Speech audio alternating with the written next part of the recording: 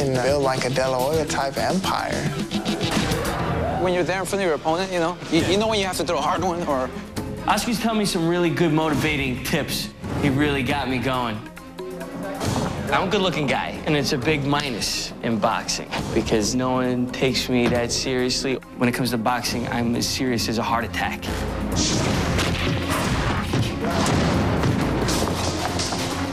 What happened to your jab, Paul? Paul and Gilbert, they had agreed on going 4 rounds together. How you feel? I guess. I guess. That's all here. But after 2 rounds, Paul didn't want to spar anymore. For whatever reason, he's just not there. You know you got to fight 4 rounds, though. You're right. You know that, right? Okay. Paulie's all right, man. Can he box?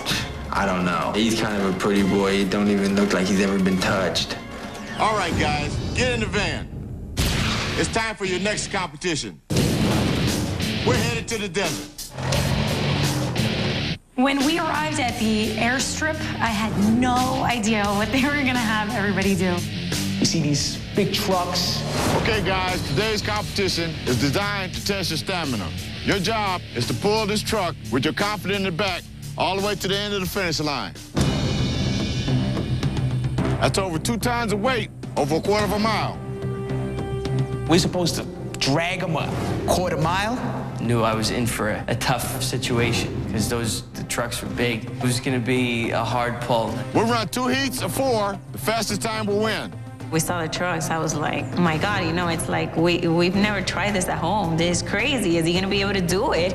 The winner of this competition will be $10,000 richer, and more importantly, he'll be the #1 fighter for the week. It's really important because whoever wins this is automatically ranked #1. And of course, I feel I'm #1, and that's what I want to be, #1. Perea, Bachman, you're sitting pretty in the winner's circle already? You're out of here. Confidant in the truck. The rest of you guys down to the finish line. You're carrying a few hundred pounds on your back. We pull my uncle and back to truck, so I'm kind of like a horse carriage ride out in New Orleans, Once I have my focus set, it's like the blinders are on. Nothing gets in my way.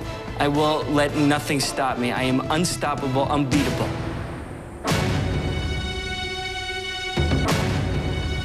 On your mark, get set!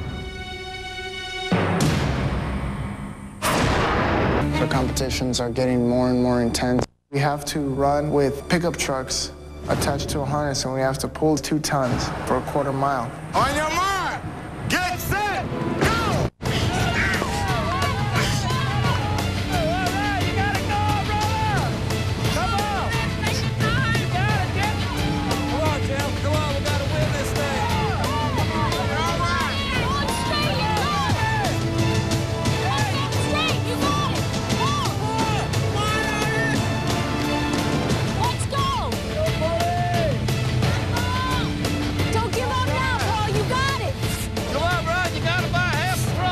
He was in the lead, and then Jimmy passed him, and so I was just yelling like, go!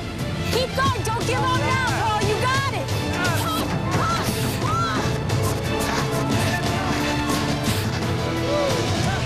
And the winner of the first heat is Jimmy Mintz with a time of 1 minute, 19 seconds. I don't think anybody pushed harder than me in this competition. Man, you were flying. Yeah, Paul, you were flying. Stephanie's presence here is going to definitely help keep me calm and help me to stay focused. I think I'm the best person to push his buttons. All right, second heat, up to the starting line. Let's go, let's go. The time to beat is 1 minute, 19 seconds. Aside from the money, man, what's at stake is the respect and a little bit of intimidation. A guy sees me pulling a truck, imagine what I'm gonna do to him.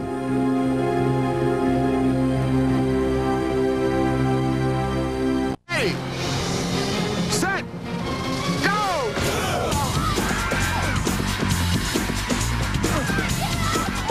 I hear Glenda cheering me on. I'm trying to get this truck started, and all of a sudden I felt something pulling my leg. And it hurt, but the blood's flowing. I finally got this truck moving.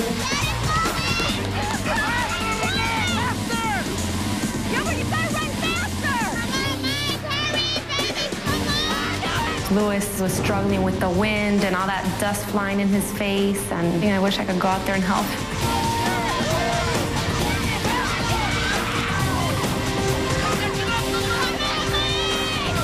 Renee just blew by all of us. He looked like a man on a mission. He looked like Forrest Gump.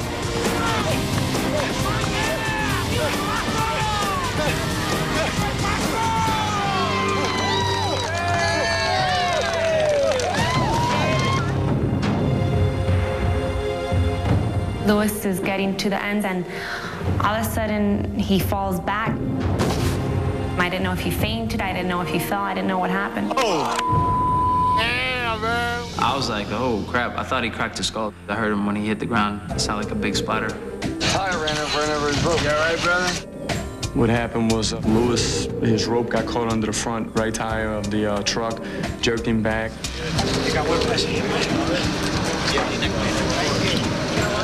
Then we lost Mike. Mike made it to the end, then collapsed, pulled his knee out.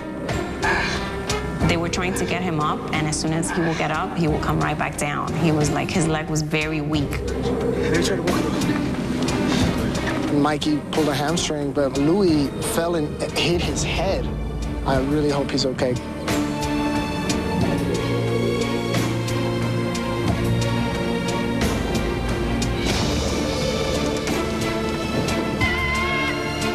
I know you guys are worried about Mike and Lewis. They're on their way to the hospital.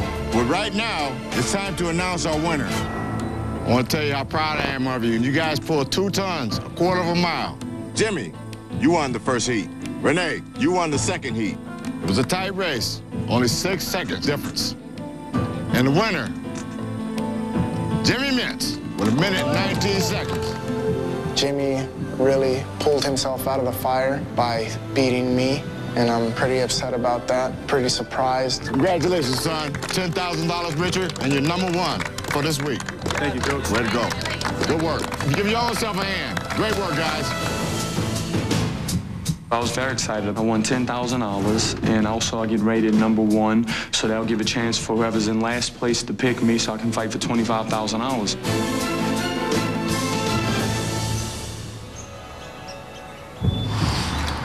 There you go. I got it. Like a delicate line here. Do you need me to help? Big office.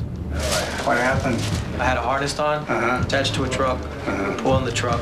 Yeah. It jolts me back off my feet, hit my head a little bit. Were you knocked unconscious? No. When Lewis met the doctor, I was terrified. Just my heart was racing. I'm trying not to show him I'm so nervous to not make him worried. Can you feel me touch you? Yeah. Spread your fingers. Well, at the hospital, first thing I thought was getting a concussion. Can you come and see me Tuesday? And we'll determine whether you can compete or not. Being out of the competition just like that in a flash, this can't happen right now. You? I'm fine. You fine? What happened to you? I felt like I pulled something here, man. So do you have pain now? Yeah, if this could just put me out of the competition, pack my bags and go home. That's the last thing I want to do. I come so far. For me to get booted out because of a strained muscle, I mean, that would really just break my heart. Does that hurt you? I think you pull a hamstring muscle. Yeah? Yeah. I'll see you a week from now, okay? I don't have a week right now. I only got a couple of days till the next competition or possibly the next fight. I think all I need is just to rest it and I'll be good to go. It's very frustrating when he doesn't listen because it's not like they're telling him something that's not good for him. When he makes up his mind, that's it. Nobody's changing it. See me tomorrow. We'll do that then, okay? All right, thank you. All right. If Mike is in the top 3, he might get picked to fight. Pray that you're not second or third or last. No, I hope I am second. I hope I am second. No, because then they're going to pick you. Good. Okay, Mike.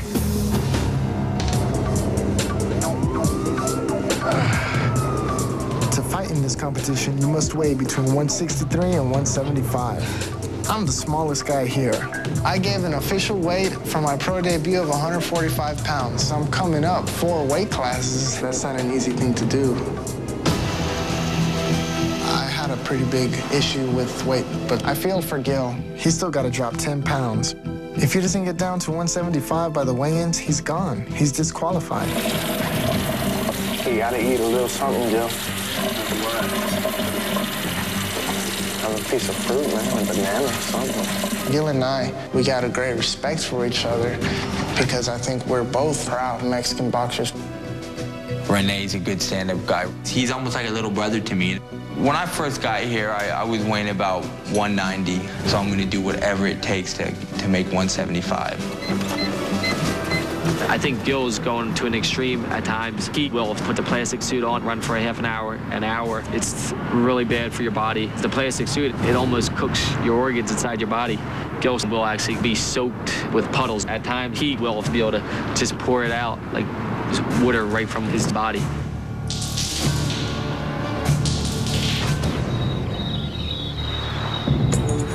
Tommy, Lou, we have to rank him. I noticed there it goes, he's losing weight. It seemed to me that he's getting in the ring, and after, as soon as he starts, it's sweating pretty good. It looks like he's too drawn.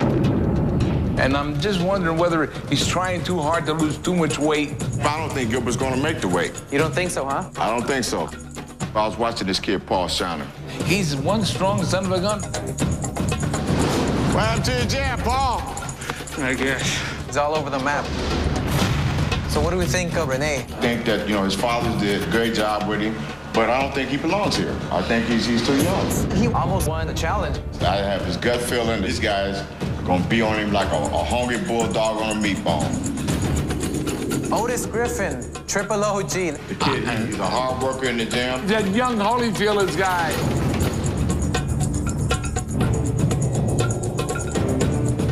Champ, Vallejo and Corpse, both of them got hurt in this competition. With the heart they got, I guarantee they'll be back. You know what, Lou? Champ, how about this? Let's change this up this week.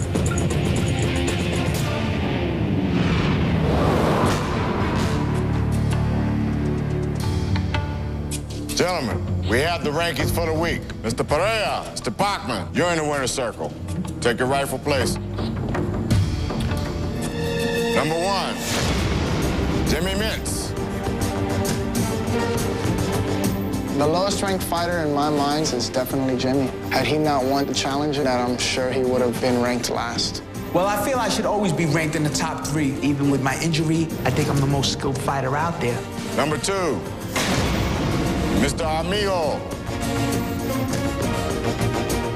I think the weakest boxer might be Renee, but that's because of Renee's size. He's so small, and I just don't see how he can compete with us big guys. Number 3, for the 3rd week in a row,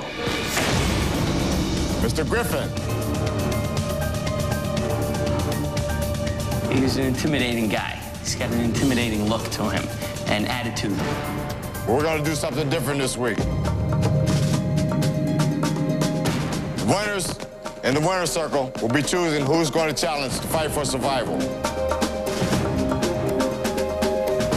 There's a little twist to it now. Now you got Fred and Dave picking the challenger. Who they're gonna pick to go in there and fight? Probably won't be fair. It makes me feel good that I actually have a say in the ranking system. I think it was a bunch of BS. Pereira, Mr. Bachman, you think about it tonight and give us our decision tomorrow. Yes, sir. Good night, gentlemen. We're out of here. Nice. Following my footsteps. Fighters with a heart and desire to be stars. Great fighters. Fighters with a heart and desire to be stars. Heather Falls Casino Fight Night at Arco Arena, October 14th at 7:30 p.m. Featuring undefeated lightweight Armando Santa Cruz and Lamar Murphy. Tickets are on sale now through Ticketmaster or Arco Arena box office. The winner's circle, we all went up into the loft and had to make a decision on who was going to fight. Boy, this is gonna take some people out. We got it. Myself and Dave and Lance, we pretty much narrowed it down between Paulie and Gil. Call the winner's circle the circle of sin because they don't want to see the best man win. For your guys' own safety, this was my strategy to get Paulie in here. I like Paulie. I think he deserved the opportunity to get in that winner's circle. And truthfully, it doesn't hurt to have somebody else in the winner's circle that your brother can take out when it comes time to. This is another game. Gil asks us who we're going to take, and we say Paulie. And Gil don't lose weight tonight. Gil goes back up to 185. This is the time to get him while he's weak. I wouldn't give Gil even an opportunity to make it into this room. So you give it to Paulie. Lance bonded with Paul early on and wanted Paul to be in the winner's circle. I think Paulie deserves the opportunity to get in this room with you guys. My logic is this. It is very hard to manipulate the show by yourself. I need people I can trust that can manipulate too, so that's why I'm working so hard to get Paul into the winner's circle with PJ, me, and Stephanie. I think I'm going to win the show. Alfred, you just worry about fighting. That's it. Let me worry about everything else. You worry about fighting. Dave, you too. Hey, we got smart people behind the scenes working for us, so let's just trust that. You guys worry about fighting.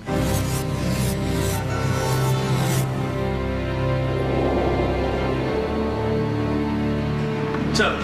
What's up, bro? Dave and Fred pulled me aside and asked me if I was ready to fight. You want to fight on Thursday? I'll fight if I have to, of course, but, you know, I'm not as ready as I'd like to be. Definitely not. Paulie is extremely nervous. I think he doesn't want to fight. I'm keeping it real with you. Oh, no, I know. I'm keeping it real with you. I think this is your best shot. I don't want to fight because I need some work. I need some extra time with the trainers. Man, you guys are eating up, man. Gil's having major problems with weight. If I could find out that he's still real heavy, we're going to pick him to fight. My gut feeling is telling me that you guys are going to pick me. You know what I'm saying? It's not entirely true. I'm pretty confident that they're going to pick me. They don't think that I'll make weight. They don't know what kind of person I am. There is no not making weight. I will make weight. Everything happens for a reason. If it's my time, it's my time. So be it. Right? You know what I'm saying? And just hopefully nobody gets hurt. Thanks, man. That's right, all right, man. All right, baby. Take care.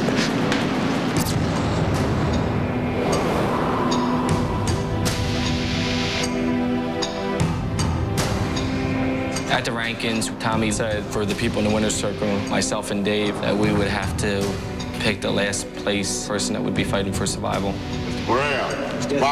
Yes, sir. You have a decision to make. Myself and David had to think of who would be the best matchup, but also someone that we could probably appreciate being in the room at the same time. You guys know we have been bestowed with the responsibility of choosing the person who's gonna have to fight for survival. We have come to a decision. We've narrowed it down to two of you guys. I feel neither of them have really gotten along with Gilbert in particular, and Gilbert is struggling with weight, and they know that, and they're gonna call him out.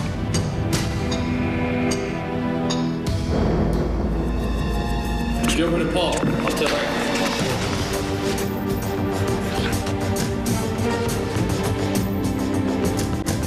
This has been a really tough decision for both of us to decide on, and what it comes down to is, Paul, I don't know where your head is if you really want to fight out here. That's why I'm talking to you now, Gil. Gil, you came into this training camp out of shape and heavy. To come in 20 pounds overweight and expect to come in and fight strong. We think that be a great opportunity for any of these top three guys to take you out. You're one of the biggest guys here. You're weak. We don't think you have anything left in you. So, we're not going to pick you right now. Because we want you at your best. So you can get out of the ring. Paul, it's time for you to step up. Let's see what you got. You got 2 minutes to choose your selection. Okay? Take it serious. I've always been the underdog. I always fight guys bigger than me, and I wind up winning. It's you. It's on. Let's go.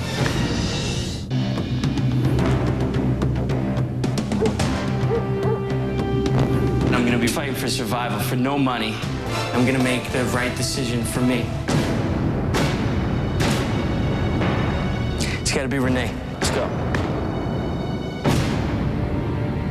Renee seems like the weakest link. If Paulie chose me thinking that I'm the weakest, then he's in for a big, big surprise, you know? Something wicked his way is coming. You ready to go to war? I'm ready. We have a fight, gentlemen. I'm ready to fight. But wait till you see. It's worse than a hurricane or a tornado. I am the perfect storm. I come at you. I eat thunder and lightning. So, Paul, you think this is a good matchup for you? We think you can win it. I agree. How are you feeling, though? Because last night, you seemed like you were a little shot mentally. No, I feel good. I'm just going to relax. Good. And stay calm, cool, and collected. The other night, when Dave and Fred asked me if I wanted to fight, I was exhausted when I gave my answer, but it's a different ball game today. I'm going to beat Renee. I'm going to knock this kid out in the second round. Which bed do you think you would be interested in taking in the winner's circle? I'll take the one, where are you? I'll take the one closest to the wall. I know that a lot of eyes are really gonna be on me. It's time to bring a little Latin flavor to the winner's circle. I just started writing down a list of Mexican champions. Chavez, Sanchez, De La Hoya. There's so much more on the line every time a Mexican boxer fights. It's the pride and the representation of yourself and your people. Chucho Castillo, Rafael Herrera, Romeo Anaya, Zárate, Zamora, Jíbaro Pérez, they were world champions. You gotta win. You better win.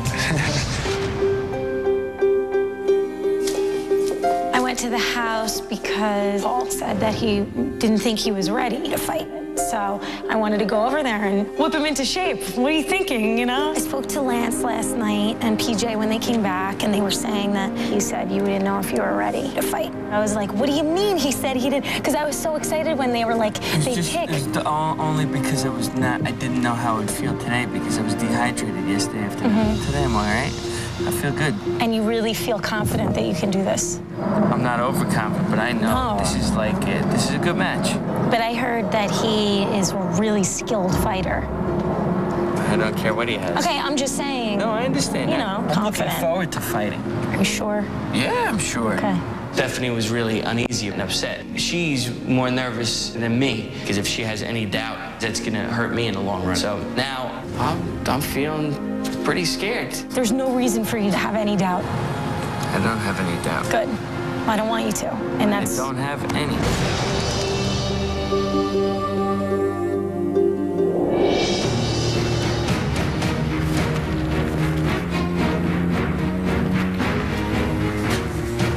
What's up, man? What's up, man? How you doing? Good. How you doing?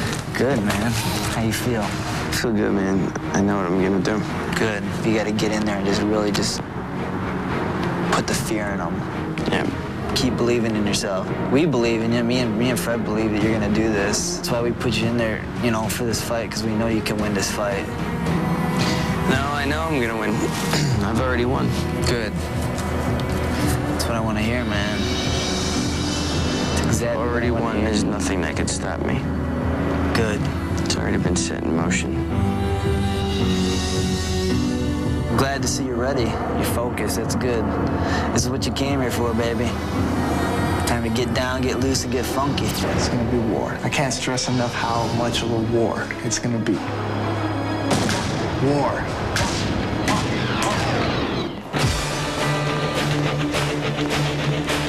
I am scared when I get in the ring, but I know in my heart. That fear is what drives me. Use your jab to just get your distance. Boom, boom, boom. I consider myself a nice guy. When I get into the ring, as bad as it sounds, I am looking to hurt someone. I am the perfect storm. There's nothing you can do about it but prepare yourself for the destruction and devastation that it's gonna produce. I'm just gonna have to weather the perfect storm. When I punch someone, it feels like nothing else on this world, man. On a clean connect, and you know you hit the sweet spot.